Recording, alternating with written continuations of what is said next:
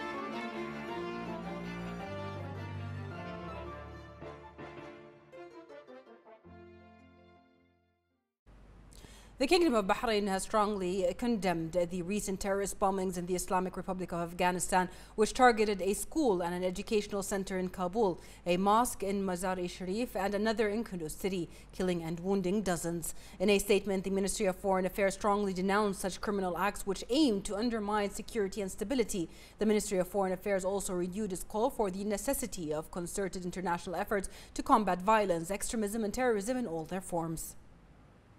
Bahrain Institute of Public Administration, the BIPA, won for the 4th time in a row the Excellence Award in Communication with Customers within the National System for Suggestions and Complaints, Tawasul. The victory reflects BIPA's keenness to continue working on the government's futuristic approach led by His Royal Highness the Crown Prince and Prime Minister His Royal Highness Prince Salman bin Hamad Al Khalifa. The government approach aims at developing its services provided to citizens, a primary priority by increasing their speed, quality and efficiency, in addition to making them innovative and keep pace with the requirements of the current stage, reflecting the aspirations of the future stage. The government also aims at raising the efficiency of the international performance to achieve sustainability in various sectors and raise the competitiveness of the national economy. The Ministry of Industry, Commerce and Tourism approved Resolution number 39 of the year 2022 regarding prohibiting the manufacture, import or circulation of magnetic bead ball products. The decision, which entered into force on the 14th of April, stipulates a ban on the manufacture, circulation and import of these products due to their high risk and the punishment of anyone who violates the provisions of this decision, with the penalties stipulated in the Standards and Metrology Law. The decision aims at enhancing the protection of children's safety from the severe harms resulting from the use of these products or type of products in light of the increase in the number of cases of ingestion of magnetic beads balls by children, which may require surgical intervention to save their lives. The ministry confirmed that it is still working intensively to take the necessary measures to preserve the safety of children, calling for the need for parents to pay attention to the behavior of their children and to get rid of magnetic beads balls products at home.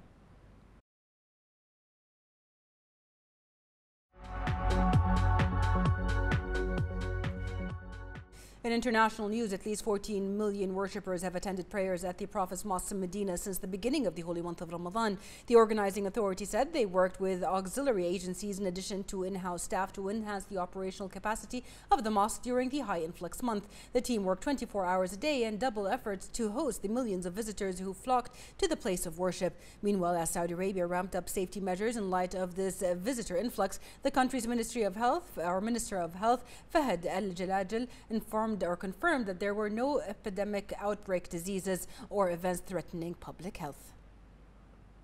Etihad Airways said a surge in premium seat sales is being overwhelmingly led by a huge pent-up demand for long-haul holidays and journeys to see friends and family following 2 years of coronavirus curbs. Around 90% of business class bookings with the Gulf carrier are coming from people making leisure trips, up from about 45% before the pandemic struck. Chief Executive Officer Tony Douglas referred to the phenomenon as a revenge tourism. The easing of COVID-19 restrictions has been accompanied by sales increases of 800% in 72 hours in some markets, according to the CEO, who said that 12 of Etihad's routes are currently operating full.